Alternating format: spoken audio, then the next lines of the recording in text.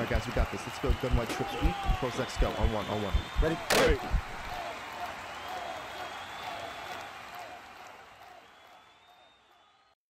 Yo, what is going on, everybody? Stiff here with another video on HuddleGG, and in this video I'm going to go over a unique pass blocking ability that works really well against the double or nothing BOGO meta. If this is your first time checking this channel out, please consider hitting that subscribe button along with that notification bell. If this is your first time watching me, please check out my Twitch channel, twitch.tv/stiff.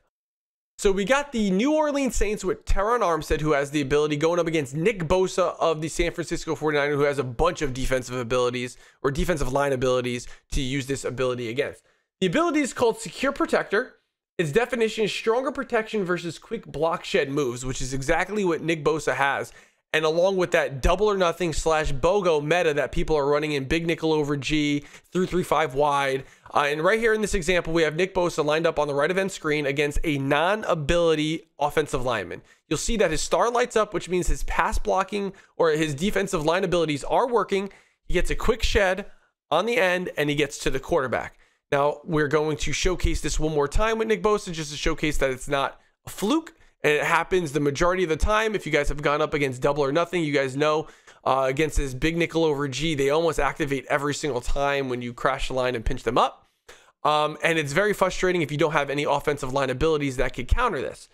So now let's move Nick Bosa over to the left of end where Terron Armstead is with that Secure Protector ability. And you'll see that the ability lights up every single time and he pretty much stonewalls Nick Bosa in his tracks.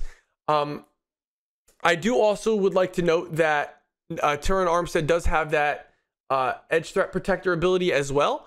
And I do know that Nick Bosa has edge threat on his defensive line abilities, but it's not lining up every single time because of those two interacting with each other. He also does have like swim move, along with some other defensive rally, I believe a couple of other defensive abilities.